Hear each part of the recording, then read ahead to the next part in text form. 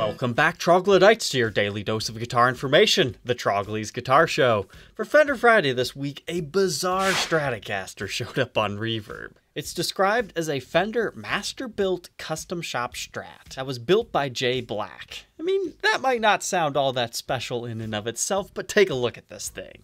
What is going on here? It really does take a few seconds to fully understand what this instrument is, because that's not a normal Stratocaster.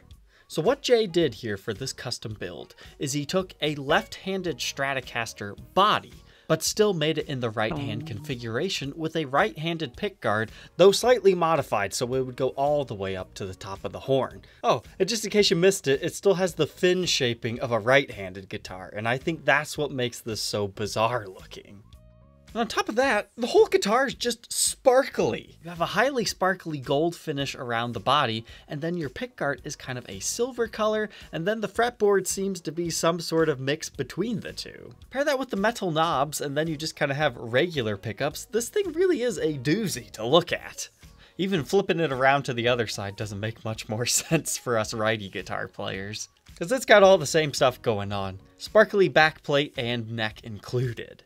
Playing this would have to feel so weird, because usually when you have a Stratocaster, you've got this large horn there kind of keeping you anchored. Now you're going to have less of a playing surface in that area, and it's all sculpted up with the belly cut and the bevel cut on the front.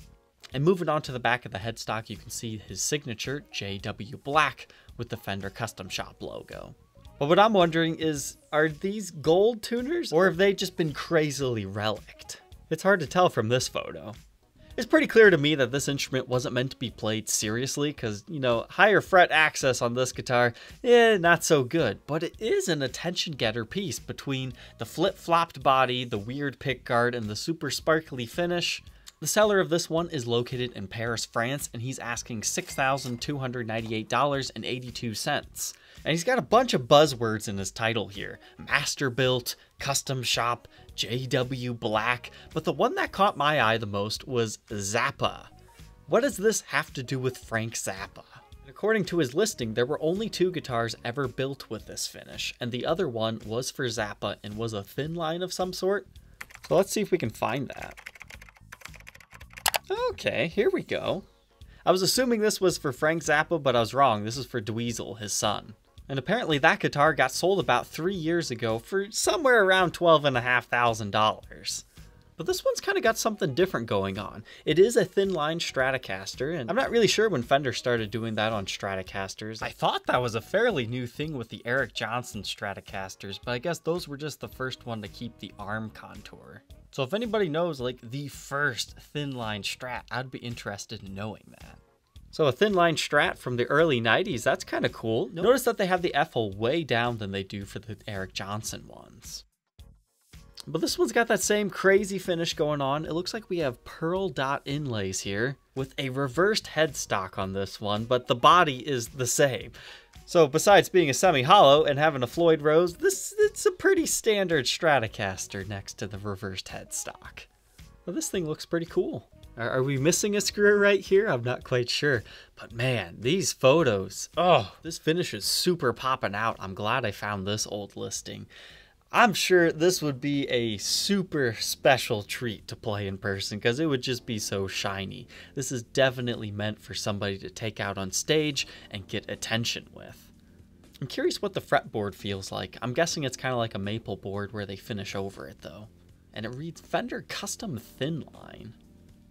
Oh, that's cool. They have that rounded off corner on this one too to make it easy to play.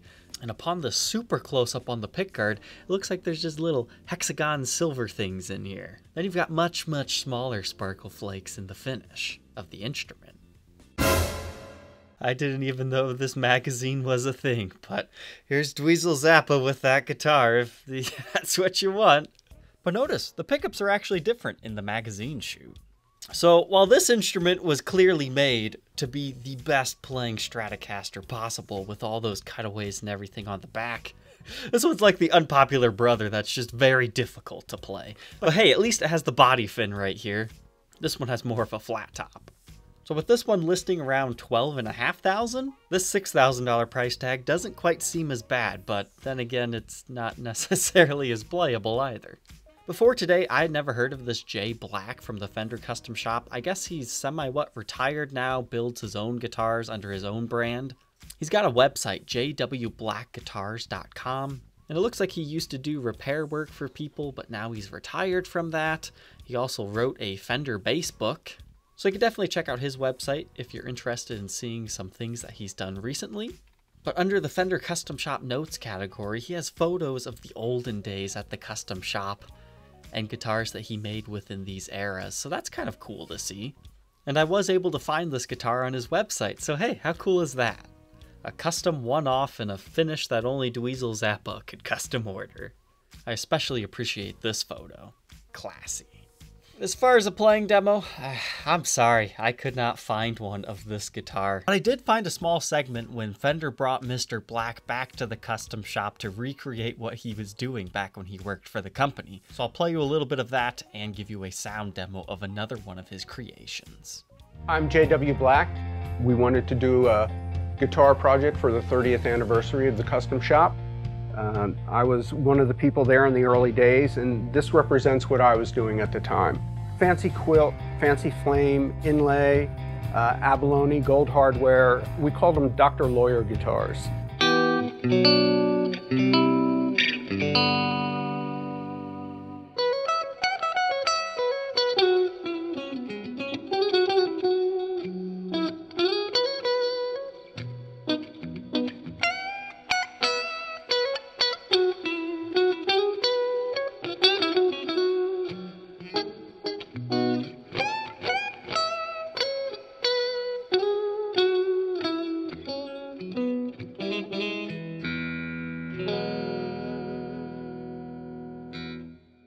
The only question left, would you rock the reverse-bodied Strat or not? Leave your answer down in the comment section below. Don't forget to like, comment, and subscribe, and we will see you tomorrow on the next episode. Take care.